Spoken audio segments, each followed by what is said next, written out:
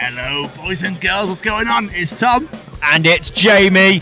Welcome to the Chronicles of Podcast. The Chronicles of Bloodstock 2023.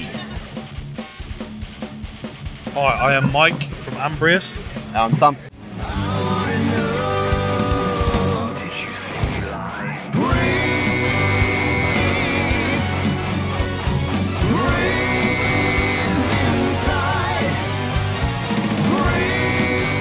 But most importantly, how you doing? We're doing really well. We played on the Sophie stage earlier and we're still buzzing. It was amazing. Yeah, it's static. It's a game changer, man. Like, we've wanted to play the Sophie stage for years. Yeah. Yeah, it happened. Yeah. And we're so happy about it. Like, Is it one of those moments where you're just like, really?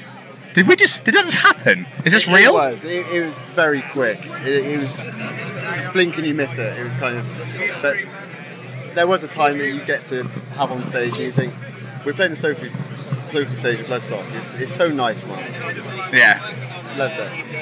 That's incredible. I mean, have you been here the whole weekend, or have you just got here today? Or I've been here since Thursday and the rest of the guys popped down yesterday.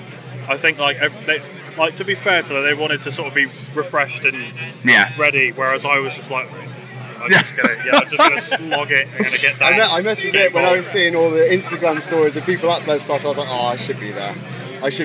But I just wanted one more night in bed to be refreshed for the set. No, it makes sense. I mean, obviously, there's no temptation when you're at home either. Yeah, I was like, should we have a beer? Should we have one? Let's have four. Maybe boring. 7? I'm boring, mate. I'm such a bore. I'm not a rock star at all. You'll be having some beers tonight, though, won't you?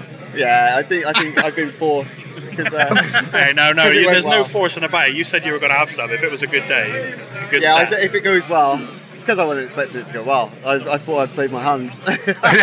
But it went well, so yeah, I think I'll be a dribbling mess at some point in the VIP. Well, I look forward to seeing that later.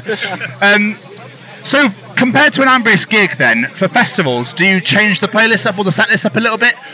We just go bang after bangers. People might not be so aware of you, or is it just much the same? Ever since the EP came out, we play it from start to finish, including the intro tapes. So we have the intro tape, and there's parts in between the songs as well. And we literally 1, 2, 3, 4, 5 all the way through. That's great, especially fans are listening to it. Like, I know what song they're going to play next. Yeah.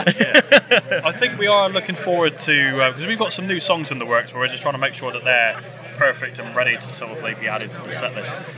So we're going to mix it up, I think, and we'll get it set up so we've got a few different sets that we can do because we've got a click and everything. So depending on where we're playing, we might think, we're going to do this set list, or we might change it up and mix things up. And I think it would be good for us as well because you get a little too complacent if you play the songs in the same order every time. Like, we need something to keep us on our toes, I think. Absolutely. We're starting to play a few more shows now where we're kind of going up in the bill. So it's going to be nice having a bit of a longer set as well. It's getting quite nice like that. Like, it was always sort of a half an hour set, isn't it, when you start out? Then as you start going up, it's like 40, 45 minutes. So I'm looking forward to doing a few more songs now. Yeah, that'd be amazing. So, I don't know if you're aware, us as a podcast, we are ambassadors for the Sophie Lancaster Foundation. Yes. Obviously, you played on Sophie's stage today. I was going to ask if you're aware of Sophie and her story, but the way you just said yes, that makes me think the answer to that is yes. Yeah. I remember hearing about, I think I was still working in retail at the time, and it was always on a weekend, and if I get 5 minutes, I usually had a look at the newspaper when no one was coming in. I remember reading about it and just horrified. It's something that shouldn't happen, regardless of who you are or where you're from, it was a hate crime. It absolutely was. 100%. I found out because the Beholder song, that never bring us down, never take us down, and I think it was all about Sophie's story. Yeah. Brilliant song. It's horrible. It's awful. But obviously, playing on that stage today and your familiarity with Sophie's story, did that make that set just that little bit extra because you're on that stage flying that flag? So one of our songs is about, it's called Red, and the whole idea of it is about the fact that we all bleed red, and we're all one, so we should treat each other as so, and so there should be hate crimes and prejudice and things like that. And before we played it today, we did say we dedicate this one to Sophie and Sylvia and the whole Sophie Lancaster Foundation. That's amazing. It's just fitting, and there might even be people out there that still don't really know about it. So it's always good to sort of spread awareness and you know, the sooner we can sort of make things like make awareness, it just needs to be talked about. Absolutely, and that stage is so important at doing that. We were talking to a band yesterday, I think it was Fury, and I was saying, you're putting it out there saying you're playing on the Sophie Lancaster stage. Some might go along, they're like, oh, wicked, they're playing on that. Who's Sophie Lancaster? And they might do a Google search, and then that message gets to someone else. It does. You know, and it's so important. That's why Bloodstock's amazing for doing that. They've got so much focus on Sophie's story. But what happened to Sophie, the attack itself, happened 16 years ago yesterday. Is that something you guys have ever had to endure in your life where you've been, I don't know, had something shouted at you, hopefully not physical violence because of the way you dress, what you're listening to, where it might be? I've been assaulted quite a few times. I used to have hair, like real long hair. Unfortunately, the genes don't allow me to have that anymore. I'm with you, brother, don't worry. Yeah, but yeah, hats, isn't it? I was coming back from a firework display, and I'm going to say it might have been 1 or 2 years after what happened to Sophie. And like it was me and 2 mates coming back from a firework display, going down like the only road it takes to get back to the town that we were staying in, and we got jumped by like 16 guys that were just stood in the road, and it was like there was no getting around them, and they just, you know, hurling abuse, and I tried to just walk around, but I'm not going to go into details, but it wasn't pleasant. So thankfully we got away with like a few cuts and bruises and stuff, but you know, I've still got like a bit of lump in my lip from like where I got like headbutted and stuff, like in the face. But it's I don't mind talking about it because it's unfortunately a reality of. This is why people need to know about it, because it happens, and it's not even just about, you know, people from different cultures. It could be people from, you know, like depending on where you're from, like, around the world. You know, people make a big deal about like, I don't know. Like prejudice is just so in so many different ways, isn't it? Yeah, what I'm trying to say. Like, and yeah, like, and thankfully, like the Sophie Lancaster Foundation isn't really just about like, you know, difference between cultures. It's about everyone. Like, there's no room for prejudice, regardless, if that makes sense. The common denominator that I found with these, when we have these conversations, when Jamie asks these questions, is it's always 18 guys, 16 guys, 20 people. It's never, you know, it's not one. It's always in a massive group, and I find that's you know, a main core that they're just cowards, basically, in my opinion. But literally every band I spoke to, oh yeah, I got jumped by 8 people, 10 people, 16 people, 15 people, and it's bullshit and it needs to stop. Sorry, I was just sorry, I'll get off my soapbox now.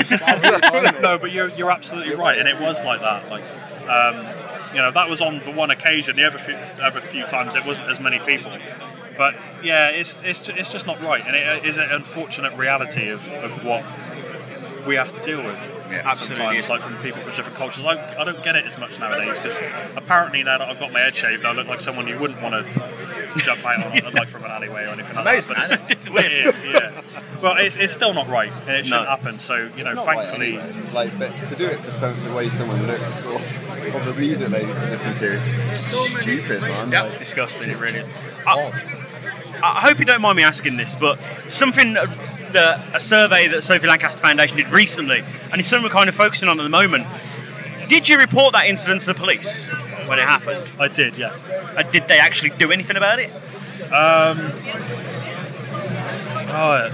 Not really. I don't really know, 'cause to be honest, like after it happened, I kind of tried to just forget about it. I don't really remember hearing anything like very soon afterwards. Yeah. Like, I don't want to like trash the police because they've got like, you know, they deal with so much stuff, and I've actually been burgled in the last month, and like they were out within 5 minutes, and they were really helpful. So, you know, it's a weird one. No, I'm not going to say like they're selective of what they deal with, but it's not going to be. I can't imagine it's an easy job to do. People above, isn't it? To make it should be a hate crime. We all know it's a hate crime anyway. It absolutely should. It should be. We all know it's a hate crime, and they need to make it official now. It needs to be official. They absolutely do, and it's what we're working towards, and hopefully we will get there eventually. But moving it back onto you guys, you've just played the Sophie stage. Last year you played the New Blood stage. What was it like to get that call, that email saying, "Come on, come back"? It was unreal. It was absolutely unreal. We never planned. We not in our wildest dreams did we think it was going to happen. But I had a message from Simon Hall in the morning saying, "Have you got 5 minutes for a chat?" I was like, 100%. He gave him my number. He gave me a ring. He said, "Are you coming to Bloodstock Festival?" I said, "Yeah, we've got tickets." He said, "How'd you feel about playing?" We thought, yeah, 100%. We'd be up for playing. And then he went to Sophie stage. And I went, yep. Fuck it up. Yep, 100%. I love it. Not a need to talk to the band members. Like, yes, we're doing it, all right? Yeah, I didn't finish his sentence. Like, yep. The thing with Sam is well, he does this thing where something really good comes along. He won't tell us exactly. He'll so on this instance, he put no like, hi guys, how you doing today? It was band meeting at 12 p.m. And I was at work like, great, what's gone on? Something's happened, something's gone wrong. So that happened with the New Blood stage. Yeah, last year he goes, oh guys, I really need to talk to you. And again, I was at work and I was just like, okay. And each time he said what it was, I was like, nah, you're not going to laugh. We're not playing Bloodstock, but we were. So yeah, he likes to sort of play it down and just spring it out. They called me a bit on it this year though, because when we played the New Blood, I said, right, band meeting, 12 o'clock. And I had messages from each one of them. Oh, is everything right? Is everything right? And I said, I'll talk about it later on the meeting, man. 12 o'clock came on, I'm like, you guys are going to need to book these days off work because we're playing Bloodstock Festival on the New Blood. And then I tried it this year and they all called bullshit. They're like, band meeting. They're like, oh, I'm in meetings all afternoon, you're going to have to tell me now. And I was like, you cheeky fucking mate. Like, yeah, we were playing with Sophie and everyone went mad. Phenomenal, absolutely amazing. But it's been a year since Effigies of Time for you guys. What's the future looking like? It's looking really good. We got a couple of singles that we're going to release this year. Amazing. And then we're looking to do a big release next year. Phenomenal. Yeah, we can't wait. We're working on it at the moment. Everything sounded like really tasty. You've got some tasty riffs and more song ideas than we really know what to do with at this point. I think it's more advanced as well. It's like evolved. Because I think because Effigies of Time is a lockdown album, and even though we knew what we were planning to do before COVID happened, when it did sort of happen, it was like, right, we've got some time technically we can use to just bounce the ideas across. Sam had like 8 months of furlough or something like that, so we sent him over the ideas and he basically got Reaper and learned how to do everything. And the EP, as it sounds, is exactly what Sam put together, and it sounds amazing for something that Sam, like, it's all Sam's work. I just play bass. I just work here. Yeah. Let's face it. But yeah, like we were able to make an opportunity out of something that was pretty grim. Let's face it. Like, let's hope that never happens again. But yeah, so this time around the songwriting is a little bit more together. Like, we're doing it in a room. Things are, it's going to be slightly different. I reckon. More of a live environment. Isn't it? Yes. Yeah, definitely. But the songs are sounding good, and we can't wait to get them ready and put them on a set and add them to what we've already got. Phenomenal. Boys, thank you so much for taking the time to talk to us. It means the absolute Thank you very much for having us. Thank you very much. Thank you, Sam. Hey, stop my Cheers, boys. Thanks so much, man. Thank you very much, guys.